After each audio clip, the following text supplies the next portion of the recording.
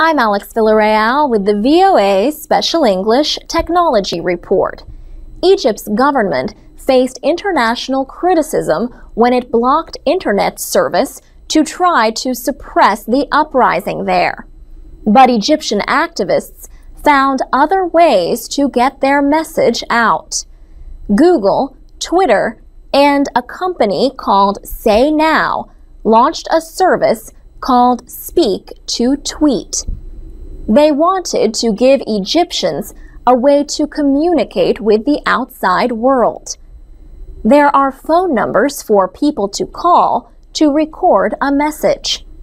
An audio file is then posted to Twitter. Anyone can listen to these voice-to-tweet messages at twitter.com/speak-to-tweet. The phone numbers are listed on that page, and people can also call them to hear the tweets. Ujwal Singh and Abdel Karim Mardini launched Say Now as an American-based company in 2005.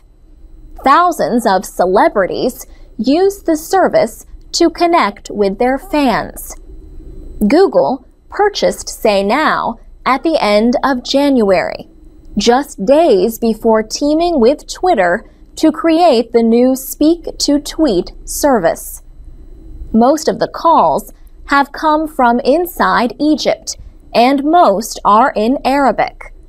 Volunteers are translating the messages into English, Spanish, and French at the website Alive in Egypt.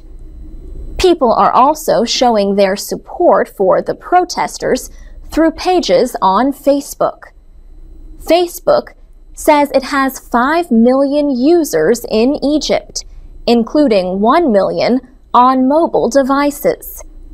Social networks like Facebook, Twitter, and YouTube also played a part in the protests that forced Tunisia's president from office in January.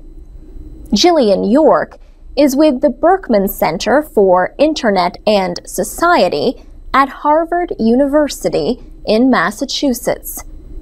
She says the use of social media has been different in the movements in Egypt and Tunisia. She says in Tunisia, it was used mostly to spread information about what was happening on the ground. In Egypt, people have been using social media to organize.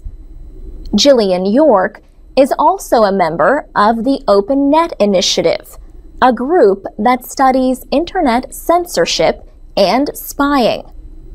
She says the Egyptian shutdown had a much wider effect than past internet bans in Nepal, Burma, and China's Xinjiang province. She says Egypt's internet community is about 20 times the size of those 3 places combined.